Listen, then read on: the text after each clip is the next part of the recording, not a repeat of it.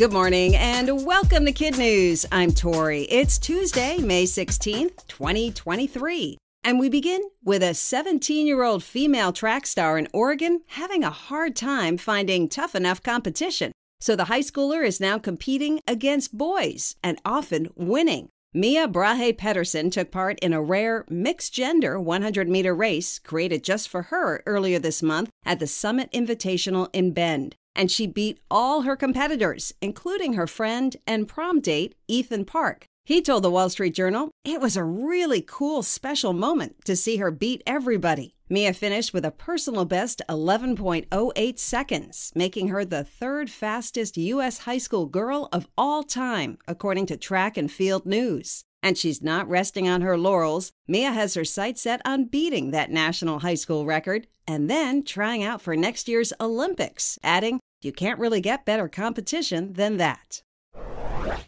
12 million people have been sweltering under a heat advisory in the Pacific Northwest since Saturday, but could finally get some relief today. The National Weather Service issued the advisory for much of the western parts of Oregon and Washington state, warning temps in the 90s could raise the risk of heat-related illness, especially for those who are dehydrated or don't have effective cooling. In King County, Washington, where Seattle is located, public transportation operators, like bus drivers, were told to let people ride for free if they were heading to a cooling center. And after a very serious heat wave 2 years ago, the state of Oregon passed a law requiring all new housing built after April 2024 must have air conditioning installed in at least one room. Dogs may be man's best friend, but sometimes they can also be a lifesaver. That was the case for a 2-year-old Australian Labradoodle named Charlie in Clovis, California. At 2:45 in the morning, about 2 weeks ago, he kept barking and barking, finally waking up his human, Chad McCullum, who let him outside. But Charlie wouldn't stop barking at one corner of the yard. When Chad went to investigate, he tells the Washington Post that he saw an orange glow and plumes of smoke 2 streets away, immediately thinking, "Oh, that's not right." An RV was on fire and flames were spreading to 2 nearby homes. Chad ran over just as fire trucks arrived to wake up the people living there, who got out just in time. The families were so grateful they delivered a basket of treats and bones for Charlie, who was also named a junior firefighter by the Clovis Fire Department, complete with a red fire hat and a homemade medal that says "Hero" on it. In other Kid News notes, Twitter has a new chief executive officer. Owner Elon Musk has chosen Linda Yaccarino, who had been the head of advertising sales at NBC Universal, to replace him as CEO. The billionaire will still be involved in the social media platform. He's announced he'll focus on product design and new technology, while Ms. Yaccarino will primarily be in charge of the business side, which has struggled since Mr. Musk took over last fall. Her experience and connections in the advertising world are seen as a positive move for Twitter.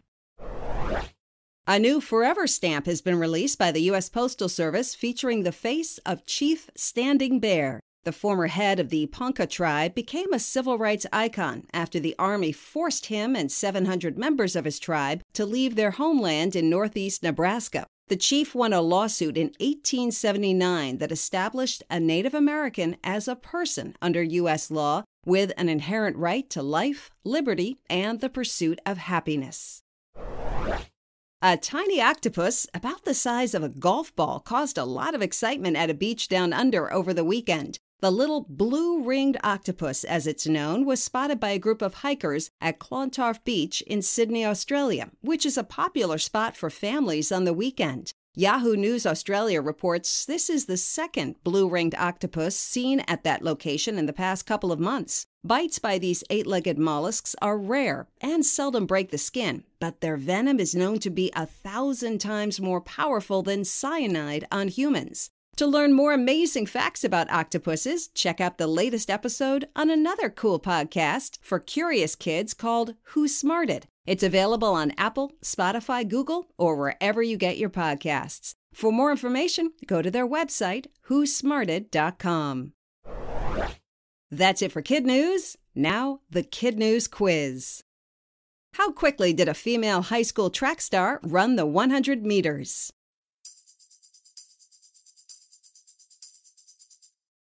11.08 seconds.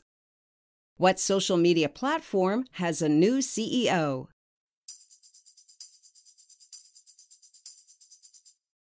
Twitter. Who is on the new Forever stamp just released by the U.S. Postal Service?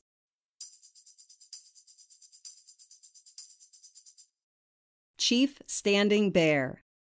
What's the name of the dog that woke up his human to let him know about a nearby fire?